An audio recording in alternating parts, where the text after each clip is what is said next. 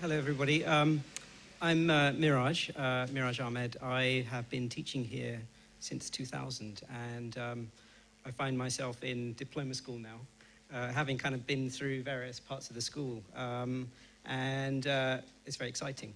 And what I'm an architect, but I also paint, and I've been teaching in Camberwell College of Art, but also Cambridge for the last 8 years, until this year, actually. So I'm kind of dividing my time between teaching and painting at the moment. I kind of explore architecture through these means, actually. And I think that that's the beauty of architecture, that actually you can practice through various different techniques. And this is Martin. Yeah, hi, I'm Martin. I studied here as a mature student, which is a bit unusual in my late 30s, having spent 15 years as a management consultant. So I spent 5 years here as a student, so I know what you're about to go through quite well. I've also taught here for 5 years with Miraj. In fact, Miraj was my tutor here when I was in my first year, so he's still my kind of spiritual father. We're very, very, very close in that way. Yes, so this is our first year in Diploma, but we're very familiar with the school. This is Newton. He had a kind of strange relationship with Blake. In many ways, Blake hated Newton because he represented the material, but also I think there's a little bit of love going on there as well. Golgonooza. We're going to talk about 3 things today, about the unit and what we've done in the past to give you a flavour of the kind of interests we have, about Golgonooza and about the imagination and about our site for the year, which is Thames Mead. We always work in London. This is a picture postcard look of London. Everything's clean, the sky is almost blue, everything is ordered. Of course, completely not what London's about. This is really what London's about. It's a bit messy. It's kind of being built, it's kind of falling down, it's dusty, it's dirty, it's disorganized, it's kind of struggling to survive. And why is that? And it's really because it's always been a very successful city. I mean, the 19th century went through an industrial revolution, incredibly successful, leading the world. And then as a city struggled through that process, now it's leading the global financial revolution. This is Canary Wharf, that brings in a massive amount of power and wealth into the city. And yet the city then attracts people, it attracts culture. 1 million people have come into the city over the last decade, and it's always struggling to cope with that. So we have this kind of fabric of Victorian houses which are never quite able to absorb all these people and all this difference. So the question of expansion, of difference, of wealth disparity, these are the issues we're interested in. We've always looked at different thinkers and philosophers and writers as a way into this program. So this is Michel Foucault. He coined the term heterotopia. It was a lecture he gave in the 60s. The idea of a little space in time or spatial where something is the same as him, look, is intensely different, all right? So this is a project which Wader did, the idea of a garden on the Bank of England, taking the idea of bankers, you think short-term, and introducing to the idea of gardening, working long-term and thinking about growth.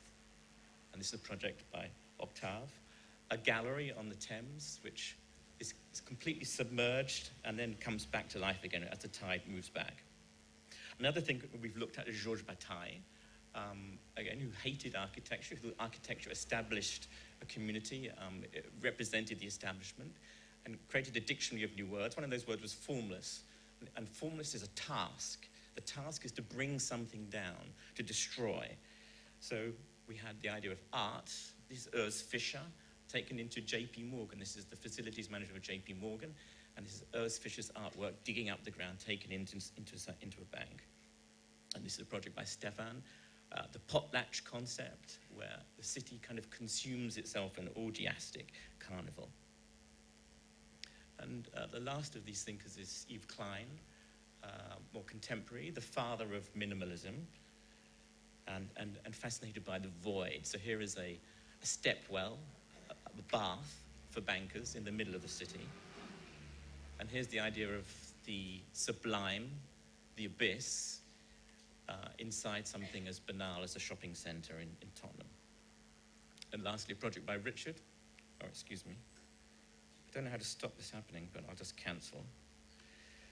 A project by Richard looking at a kind of contemporary Stonehenge, a slow world, self-built city around Canary Wharf.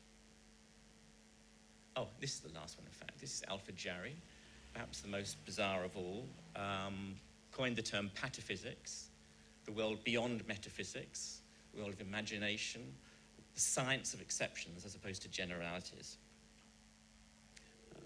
A project by Ahmed, the idea of plants which have emotions, and a rethinking of the Crystal Palace over South Kensington. Lastly, Bodo. Bodo's, this is a what do we call it, a folly? It's a folly. A folly to the death of South Kensington.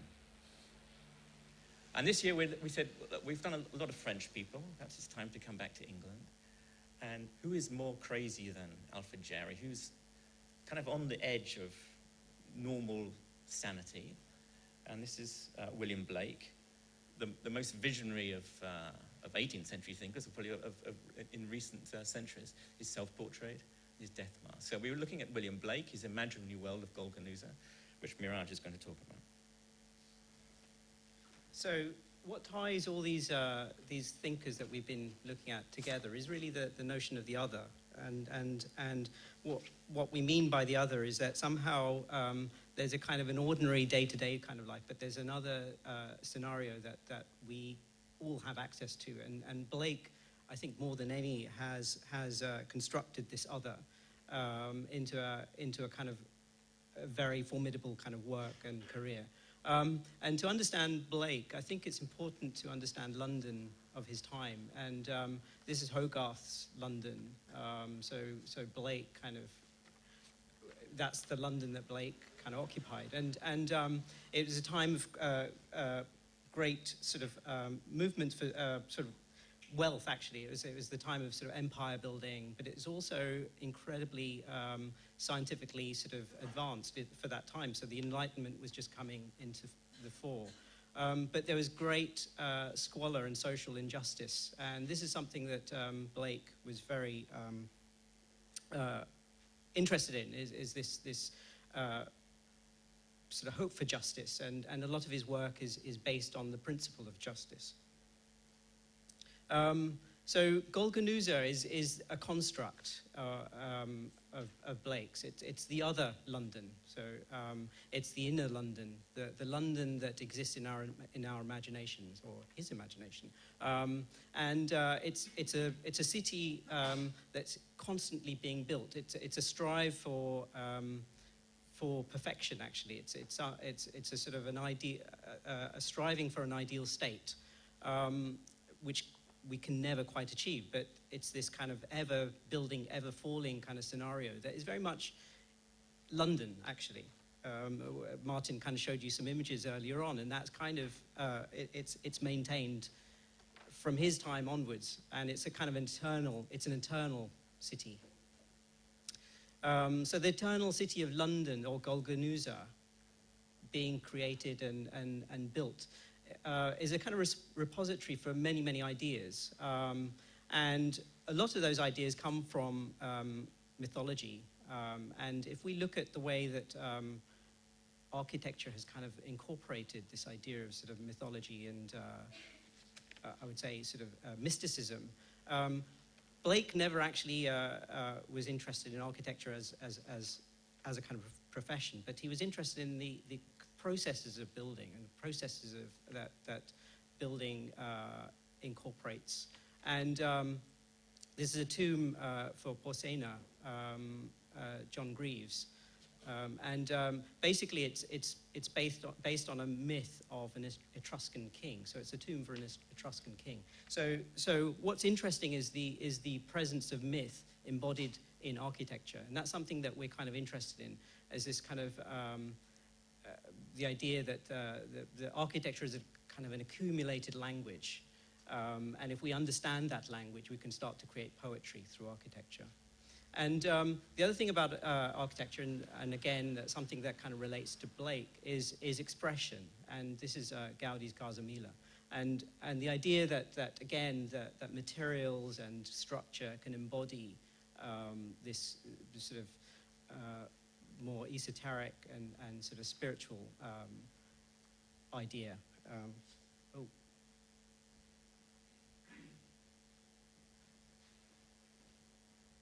Sorry about that.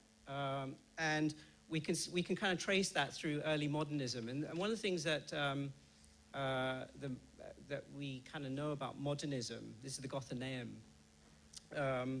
that actually the ideas that kind of were sort of being espoused or kind of explored were very esoteric, and a lot of it was coming out of the East, and there was kind of Eastern philosophies that were being kind of read. There was Madame Blavatsky, who was kind of processing that kind of information.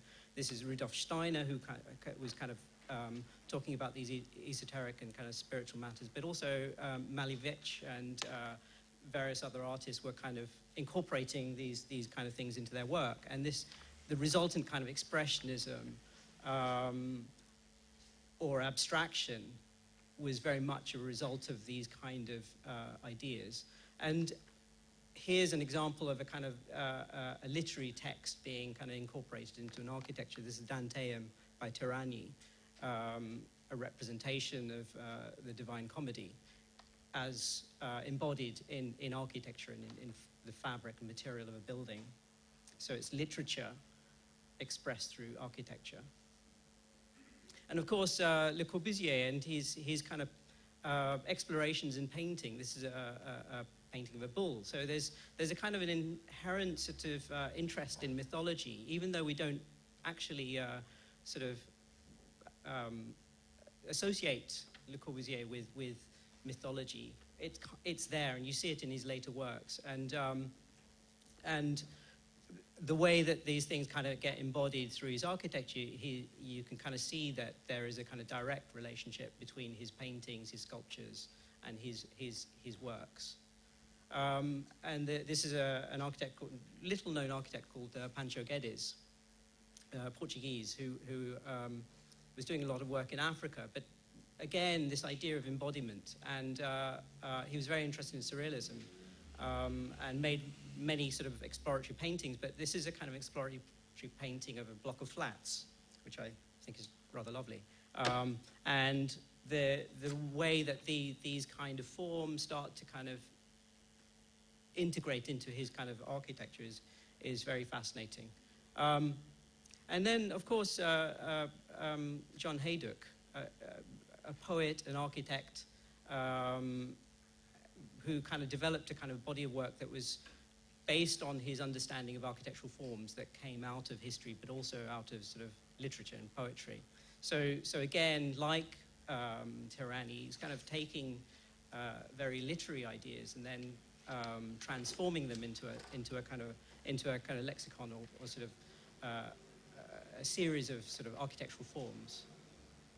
And Massimo Scolari, who's kind of making these very sort of mythical landscapes. And we're very interested in the way that we kind of develop our ideas. And through the unit, we want model making to be very, very important this year. This is a model by James Casebeer. And what he does is he creates these kind of mythical architectural scenes. This is actually a model, probably about 1 to 20, sometimes 1 to 10. So they're very elaborate models purely for the sake of making a photograph. And it's a wonderful technique to explore light and materiality. So that's something we'll be quite mindful of. And of course, going back to Blake, and we're quite interested that the kind of representational techniques of engraving, which is a kind of long, drawn-out process, is something that we're quite interested in because of that process, because of the construction of the image. We think that's a great way to kind of explore the buildings that you will be working on. And of course, contemporary painting. This is Richard Hamilton. And we're looking at Thamesmead. One of the things about Thamesmead is that it was created at a time when the sort of contemporary culture was really sort of coming into full swinging 60s. And we're going to be looking at that kind of technique also to construct images of the home. This is Dexter Dolwood. It's basically a vision of oh, sorry. Cancel.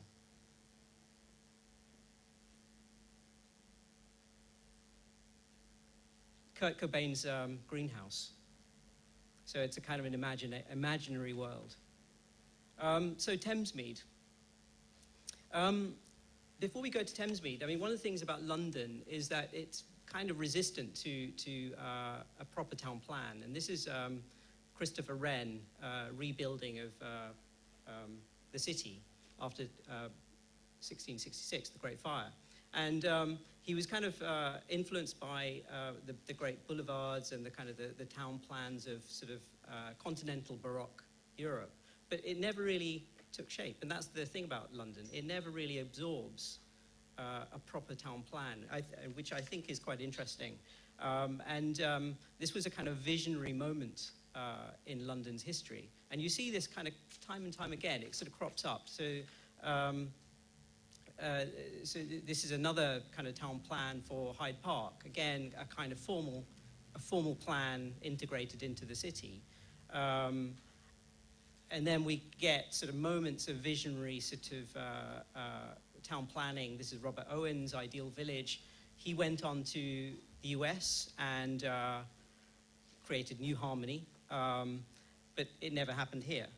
And then we get, actually this actually did influence quite a great deal in England. This is Ebenezer Howard, the Garden City, which actually did have an effect. And it's kind of, as a result of that, London has a kind of green belt. We also have Letchworth. There's a poster for Letchworth, and there's Welwyn Garden City. So these moments are kind of moments of visionary sort of thoughts that have kind of manifested into architecture. And this is Quarry Hill in Leeds, so it's modelled on the Karl Marxhof in Vienna. So this was 1938. So England kind of does absorb various things, but never fully. Villeredius, so this was kind of instrumental in the modernist sort of vision of London. So this is the post-war moment in sort of visionary London. Alexandra Road by Neve Brown. And then we're going to talk about Peabody's. Yeah, Peabody. So we talked a lot about poetry and art and vision and imagination, and that's a very important part of what we do.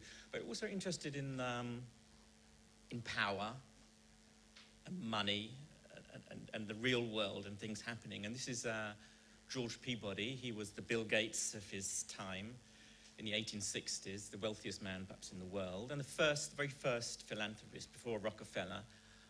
An incredibly successful banker, funded the US railroads, but lived in London and gave up most of his fortune to the poor here in London, set up a trust, the role of which was to house the poor. So they still exist. They have a property portfolio of 4 billion. They have 200 property sites within the M25. They house something like 50,000 people. So this is, although people don't really realize it, this is the most powerful organization in housing and in city building in London. All right, so we thought, well, if we're interested in London and we're interested in the real world of London, we should go and see these people. So we saw them last year, in fact, and said, we're from the AA, what are the biggest problems you have? Can we help you work on those? And they said, the biggest problem we have is Thamesmead. We've just bought the Galleons Housing Association. They have a city, a town, a new town, which is built in the 60s, of 50,000 people. And this is a complete and utter disaster. And they don't know what to do with it. So we said, we'll help you work on that. So you can't think of Thamesmead without thinking of The Clockwork Orange. And this was a book written by Anthony Burgess in the 60s. It's a dystopian novel. It's about violence. Ultra-violence, you would call it, and about social conditioning, about aversion therapy and the role of the state in changing the minds of young people. The book's quite well known and quite celebrated. The film is even more well known, made into a film in the early 70s by Stanley Kubrick. You couldn't see that film in the UK for 30 years, although it was nominated for 4 Oscars, because it was considered to be too violent, too unpleasant. We were going to show you some of the film, but we're not going to show you now because it won't play. But this gives you an idea. As Malcolm McDowell, that's Thamesmead. Oh, excuse me. That's Thamesmead in the background. So this kind of ultra-violent, dystopian film was set in Thamesmead.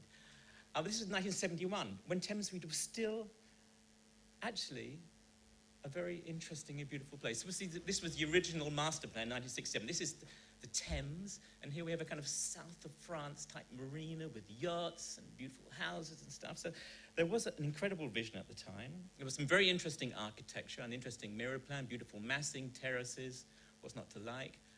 Lakes, massive man-made lakes, beautifully massed, carefully detailed buildings, and lovely landscape. So that was the vision. We're going to show you, this is 1971. That's when the clock stops for us. It went downhill very fast. It was isolated. It was poorly served. There was massive cost cutting. It's a big, big problem. So we'll end with the vision. What it could have been, might have been, was the challenge for us is to work with Peabody. So it's a real client, and to see what we can come up with, but in a visionary way. Okay, that's it. Thank you. Thank you.